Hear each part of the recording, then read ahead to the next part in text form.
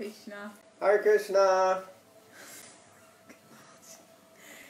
Alright, so we're continue reading from Canto 1. We're at chapter 7, text 7.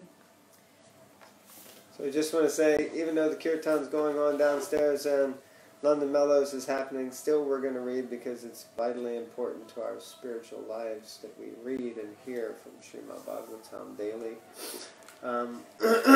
So, Hare Krishna. Om Namo Bhagavate Vasudevaya.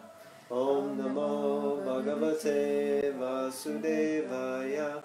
Om Namo Bhagavate Vasudevaya. Text 7.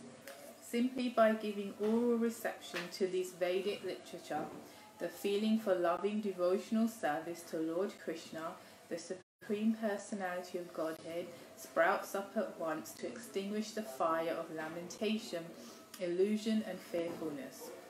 Purports. There are various senses of which the ear is the most effective. This sense works even when a man is deep asleep. One can protect himself from the hands of an enemy while awake, but while asleep one is protected by the ear only. The importance of hearing is mentioned here in connection with attaining the highest perfection of life, namely getting free from free material pangs.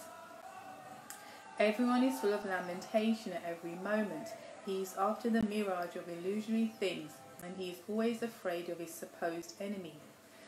These are the primary symptoms of material disease, and it is definitely suggested herein that simply by hearing the message of Srimad Bhagavatam, one gets attachment for the Supreme Personality of Godhead, Sri Krishna.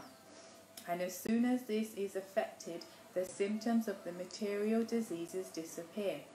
Srila Vyasadeva saw the all-perfect personality of Godhead, and in this statement, the all-perfect personality of Godhead, Sri Krishna, is clearly confirmed. The ultimate result of devotional service is to develop genuine love for the Supreme Personality. Love is a word which is often used in relation with man and woman, and love is the only word that can be properly used to indicate the relation between Lord Krishna and the living entities. The living entities are mentioned as Prakriti in the Bhagavad Gita, and in Sanskrit, Prakriti is a feminine object. The Lord is always described as the Param Purusha, or the Supreme Male Personality.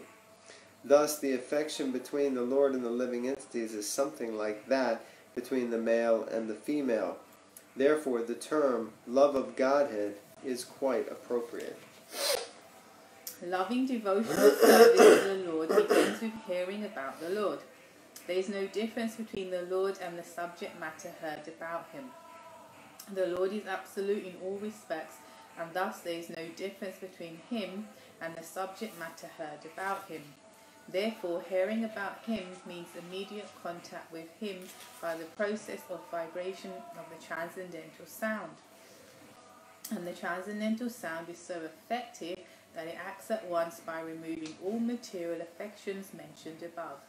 As mentioned before, a living entity develops a sort of complexity by material association, and the illusionary encasement of the material body is accepted as an actual fact. Under such false complexity, the living beings under different categories of life become illusioned in different ways. Even in the most developed stage of human life, the same illusion prevails in the form of many isms and divides the loving relation with the Lord, and thereby divides the loving relation between man and man. By hearing the subject matter of Srimad Bhagavatam, this false complexity of materialism is removed, and real peace in society begins, which politicians aspire for so eagerly in so many political situations. The politicians want a peaceful situation between man and nation, but at the same time, because of too much attachment for material domination, there is illusion and fearfulness. Therefore, the politicians' peace conferences cannot bring about peace in society. It can only be done by hearing the subject matter described in the Srimad Bhagavatam about the Supreme Personality of Godhead Sri Krishna. The foolish politicians may go on holding peace and summit conferences for hundreds of years, but they will fail to achieve success. Until we reach the stage of re-establishing our lost relation with Krishna, the illusion of accepting the body as a self will prevail, and this fearfulness will also prevail.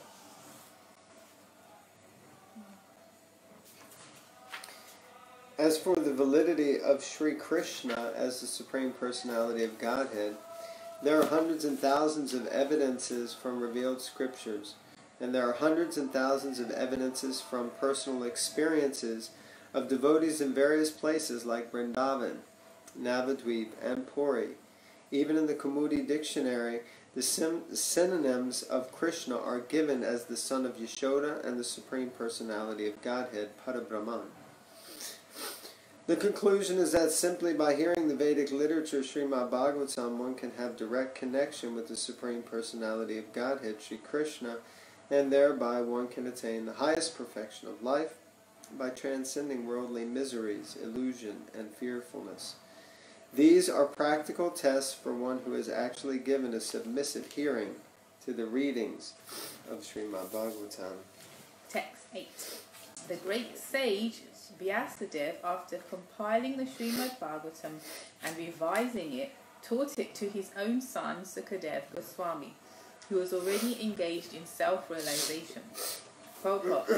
Srimad Bhagavatam is the natural commentation on the Brahma Sutras compiled by the same author. This Brahma Sutra or Vedanta Sutra is meant for those who are already engaged in self-realization. Srimad Bhagavatam is so made that one becomes at once engaged in the path of self-realization simply by hearing the topics. Although it is especially meant for the Paramahamsas or those who are totally engaged in self-realization, it works into the depths of the hearts of those who may be worldly men.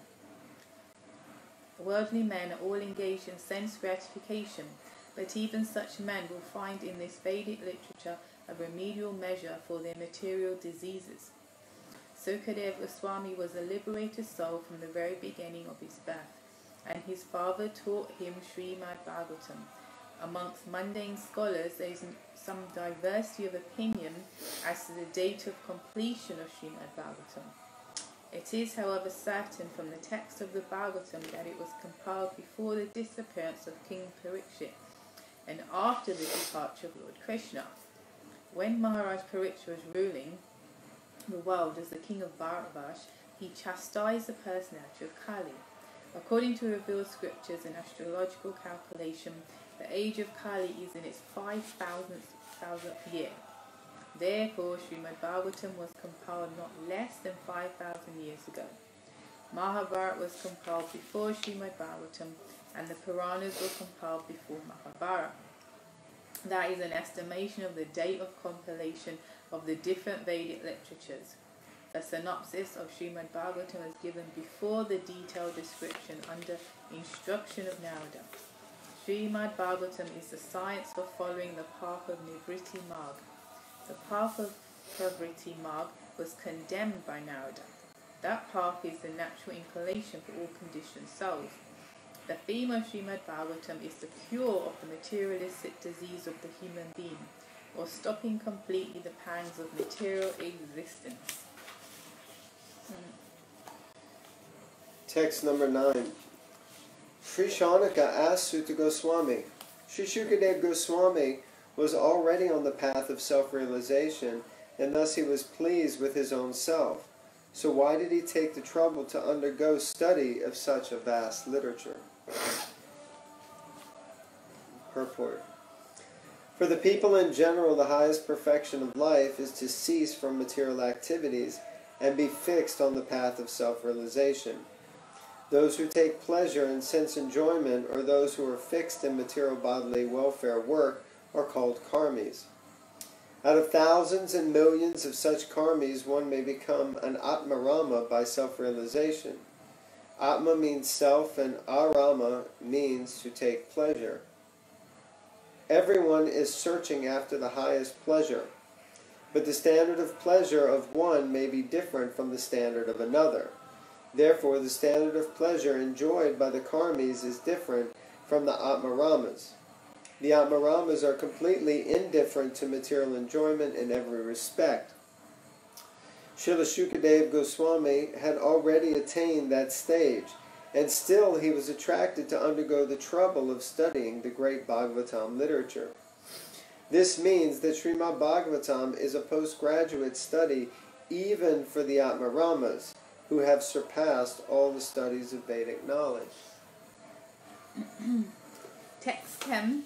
All different varieties of Atmaramas, those who take pleasure in Atma or spirit self, especially those established on the path of self-realization, though free from all kinds of material bondage, desire to render unalloyed devotional service unto the personality of Godhead. This means that the Lord possesses transcendental qualities and therefore can attract everyone, including liberating souls. Purport. Lord Sri Chaitanya Mahaprabhu explained this Atmarama sloka very vividly before his chief devotee Srila Sanatana Goswami. He points out 11 factors in the sloka, namely 1. Atmarama, 2. Munaya, 3. Nigranta, 4. Api, 5. Cha, 6. Urukrama, 7. Kurvanti, 8. Ahoitukim, 9. Bhaktim, 10. Itham Bhuta Guna, and 11. Hari. According to the Vishnu Prakash Sanskrit dictionary, there are 7 synonyms for the word Atmarama, which are as follows. 1. Brahman, the absolute truth. 2. Body. 3. Mind. 4. Endeavour. 5. Endurance. 6. Intelligence. And 7. Personal habits. The word Munaya refers to 1. Those who are thoughtful. 2. Those who are grave and silent. 3. Ascetics. 4. The persistent. 5. Mendicants. 6. Sages. And 7. Saints. The word Nigranta conveys these ideas. Number 1, one who is liberated from omniscience. Number 2, one who has no connection with scriptural injunctions, i.e. who is free from the obligation of the rules and regulations mentioned in revealed scriptures like ethics, Vedas, philosophy, psychology and metaphysics. In other words, the fools, the illiterates, the urchins, etc., who have no connection with regulative principles. Number 3, a capitalist, and also 4, one who is penniless. According to the Shabdakosha dictionary, the affix ni is used in the case of 1. Certainty, 2. Counting, 3. Building, and 4. Forbiddance. And the word granta is used in the sense of wealth, thesis, vocabulary, etc. The word urukrama means the one whose activities are glorious. Krama means step. This word urukrama specifically indicates the Lord's incarnation as Vamana, who covered the whole universe by immeasurable steps. Lord Vishnu is powerful, and his activities are so glorious that he has created the spiritual world by his internal potency and the material world by his external potency. By his all-pervading features, he is everywhere present as the supreme truth, and in his personal feature, he is always present in his transcendental abode of Goloka Vrindavan, where he displays his transcendental pastimes in all variegatedness. His activities cannot be compared to anyone else's, and therefore the word urukrama is just applicable to him only.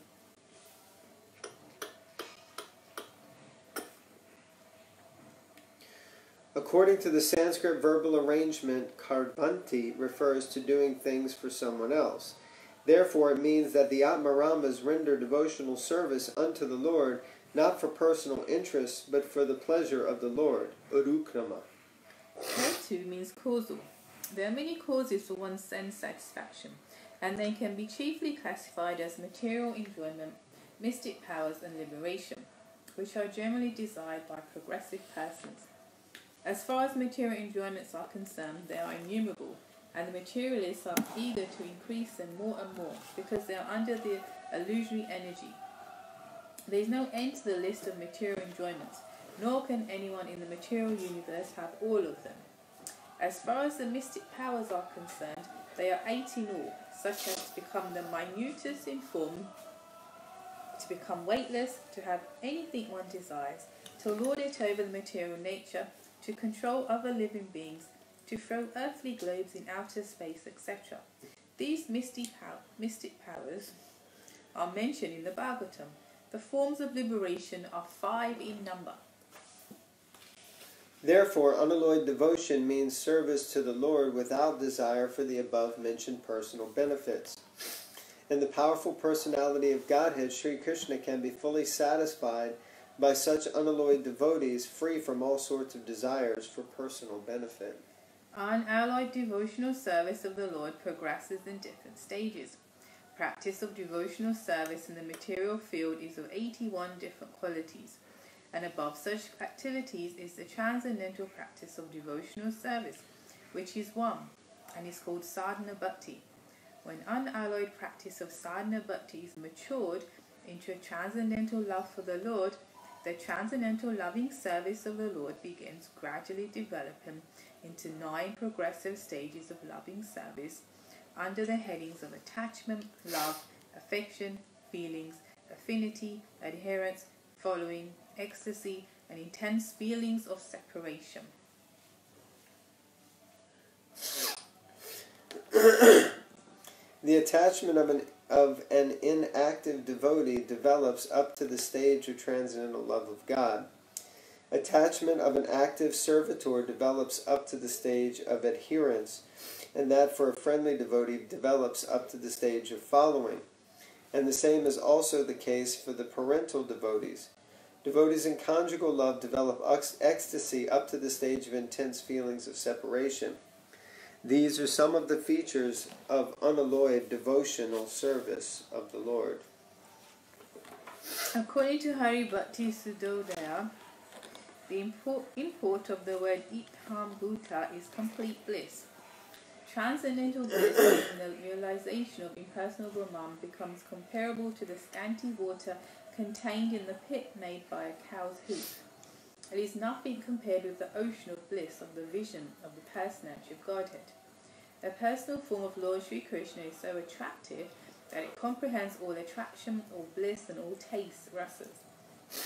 These attractions are so strong that no one wants to exchange them for material enjoyment, mystic powers, and liberation. There is no need of logical arguments in support of this statement, but out of one's own nature one becomes attracted by the qualities of Lord Sri Krishna. We must know for certain that the qualities of the Lord have nothing to do with mundane qualities. All of them are full of bliss, knowledge, and eternity. There are innumerable qualities of the Lord, and one is attracted by one quality, while another is attracted by another. Great sages such as the 4 bachelor devotees, Sanaka, Sanatan, Sananda, and Sanatan Kumar, were attracted by the fragrance of flowers and tulsi leaves anointed with the pulp of sandalwood offered at the lotus feet of the Lord. Similarly, Shukadeva Goswami was attracted by the transcendental pastimes of the Lord. Shukadeva Goswami was already situated in the liberated stage, yet he was attracted by the pastimes of the Lord. This proves that the quality of his pastimes has nothing to do with material affinity. Similarly, the young cowherd damsels were attracted by the bodily features of the Lord, and Rukmini was attracted by hearing about the glories of the Lord. Lord Krishna attracts even the mind of the goddess of fortune. He attracts in special cases the minds of all the young girls. He attracts the minds of the elderly ladies by parental affection. He attracts the minds of the males in the humors of service, servitude, and friendship. The word Hari conveys various meanings, but the chief import of the word is that he, the Lord, vanquishes everything inauspicious and takes away the mind of the devotee by awarding pure transcendental love.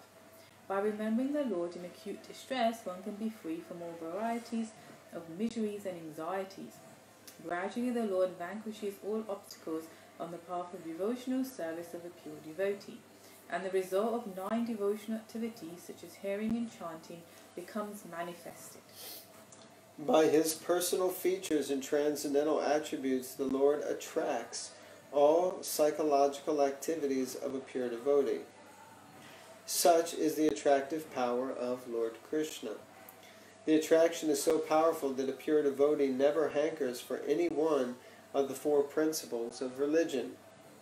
These are the attractive features of the transcendental attributes of the Lord. And adding to this the words api and cha, one can increase the imports unlimitedly. According to Sanskrit grammar, there are 7 synonyms for the word api. So by interpreting each and every word of this shloka, one can see unlimited numbers of transcendental qualities of Lord Krishna that attract the mind of a pure devotee. So that was the famous Atmarama verse. Text number 11. Srila Shukadeva Goswami, son of Srila Vyasadeva, was not only transcendentally powerful, he was also very dear to the devotees of the Lord. Thus he underwent the study of this great narration, Srimad Bhagavatam. According to Brahmavivarta Purana, Srila Shukadeva Goswami was a liberated soul even within the womb of his mother. Srila Vyasadeva knew that the child, after his birth, would not stay at home. Therefore he, Vyasadeva, impressed upon him the synopsis of Bhagavatam so that the child could be made attached to the transcendental activities of the Lord. After his birth, the child was still more educated in the subject of the Bhagavatam by recitation of the actual poems. The idea is that generally the liberated souls are attached to the feature of impersonal Brahman with a monistic view of becoming one with the Supreme Whole. But by the association of pure devotees like Vyasadeva, even the liberated soul becomes attracted to the transcendental qualities of the Lord. By the mercy of Sri Narada, Srila Vyasadeva was able to narrate the great epic of Srimad Bhagavatam, and by the mercy of Vyasadeva, Srila Sukadeva Goswami was able to grasp the import. That was thunder. Yeah. All the kirtan downstairs was causing the rain. The transcendental qualities of the Lord are so attractive that Srila Sukadeva Goswami became detached from being completely absorbed in impersonal Brahman and positively took up the personal activity of the Lord. Practically, he was thrown from the impersonal conception of the absolute truth, thinking within himself that he had simply wasted so much time in devoting himself to the impersonal feature of the Supreme. Or in other words, he realized more transcendental bliss with the personal feature than the impersonal. And from that time, not only did he himself become very dear to the Vishnu-jans, or the devotees of the Lord, but also the Vishnu-jans became very dear to him. The devotees of the Lord, who do not wish to kill the individuality of the living entities, and who desire to become personal servitors of the Lord, do not very much like the impersonalists, and similarly the impersonalists who desire to become one with the Supreme are unable to evaluate the devotees of the Lord. Thus, from time immemorial, these two transcendental pilgrims have sometimes been competitors. In other words, each of them likes to keep separate from the other because of the ultimate personal and impersonal realizations. Therefore, it appears that Srila Shukadeva Goswami also had no liking for the devotees. But since he himself became a saturated devotee, he desired always the transcendental association of the Vishnu-jans. And the Vishnu-jans also liked his associations, since he became a personal Bhagavat. Thus, both the son and the father were completely cognizant of transcendental knowledge in Brahman. And afterwards, both of them became absorbed in the personal features of the Supreme Lord. The question as to how Shukadeva Goswami was attracted by the narration of the Bhagavatam is thus completely answered by this shloka. Text 12. Suta Goswami thus addressed the rishis headed by Shaunaka. Now I shall begin the transcendental narration of the Lord Sri Krishna, and topics of the birth, activities, and deliverance of King Parikshit, the sage amongst kings, as well as topics of the renunciation of the worldly order by the sons of Pandu. Purport. Lord Krishna is so kind to the fallen souls that he personally incarnates himself amongst the different kinds of living entities and takes part with them in daily activities. Any historical fact, old or new, which has a connection with the activities of the Lord is to be understood as the transcendental narration of the Lord. Without Krishna, all the supplementary literatures like the Puranas and Mahabharata are simply stories or historical facts. But with Krishna they become transcendental, and when we hear of them we at once become transcendently related with the Lord. Srimad Bhagavatam is also a Purana, but the special significance of this Purana is that the activities of the Lord are central and not just supplementary historical facts. Srimad Bhagavatam is thus recommended by Lord Sri Chaitanya Mahaprabhu as the spotless Purana. There is a class of less intelligent devotees of the Bhagavad Purana who desire to relish at once the activities of the Lord narrated in the 10th canto without first understanding the primary cantos. They are under the false impression that the other cantos are not concerned with Krishna, and thus more foolishly than intelligently they take to the reading of the 10th canto. These readers are specifically told herein that the other cantos of the Bhagavatam are as important as the 10th canto. No one should try to go into the matters of the 10th canto without having thoroughly understood the purport of the other 9 cantos. Krishna and his pure devotees, like the Pandavas, are on the same plane. Krishna is not without his devotees of all the rasas, and the pure devotees, like the Pandavas, are not without Krishna. The devotees and the Lord are interlinked, and they cannot be separated. Therefore, talks about them are all Krishna Katha, or topics of the Lord. Text number 13 and 14. Excuse me. When the respective warriors of both camps, namely the Kauravas and the Pandavas, were killed on the battlefield of Kurukshetra, and the dead warriors obtained their deserved destinations, and when the sons of Dhritarashtra fell down lamenting, his spine broken, being beaten by the club of Bhimasena, the son of Dronacharya, Ashwatthama, beheaded the 5 sleeping sons of Draupadi, and delivered them as a prize to his master, foolishly thinking that he would be pleased. Duryodhana, however, disapproved of the heinous act, and he was not pleased in the least. Purport. Transcendental topics of the activities of Lord Krishna in the Srimad Bhagavatam begin from the end of the battle of Kurukshetra, where the Lord himself spoke about himself in the Bhagavad Gita. Therefore, both the Bhagavad Gita and Srimad Bhagavatam are transcendental topics of Lord Krishna. The Gita is Krishna Katha, or topics of Krishna, because it is spoken by the Lord, and the Bhagavatam is also Krishna Katha, because it is spoken about the Lord. Lord Sri Chaitanya Mahaprabhu wanted everyone to be informed of both Krishna Kathas by his order. Lord Krishna Chaitanya is Krishna himself in the garb of a devotee of Krishna, and therefore the versions of both Lord Krishna and Sri Krishna Chaitanya Mahaprabhu are identical. Lord Chaitanya desired that all who are born in India seriously understand such Krishna Kathas, and then after full realization, preach the transcendental message to everyone in all parts of the world. That will bring about the desired peace and prosperity of the stricken world.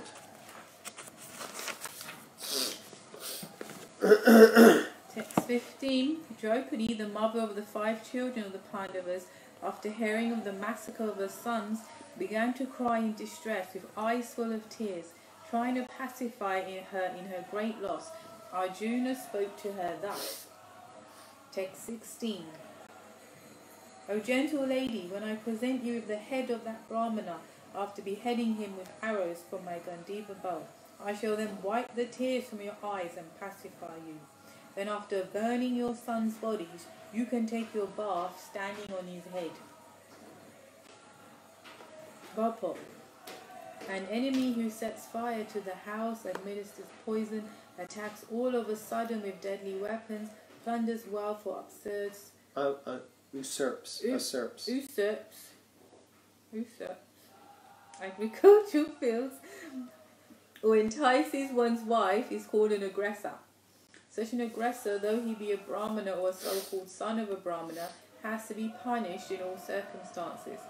When Arjuna promised to behead the aggressor named Ashwatthama, he knew well that Ashwatthama was the son of a Brahmana. But because the so-called Brahmana acted like a butcher, he was taken as such. And there was no question of sin in killing such a Brahmana's son, who proved to be a villain. Maybe we'll read. Read two more and finish. Arjuna, who is guided by the infallible Lord as friend and driver, thus satisfied the dear lady by such statements.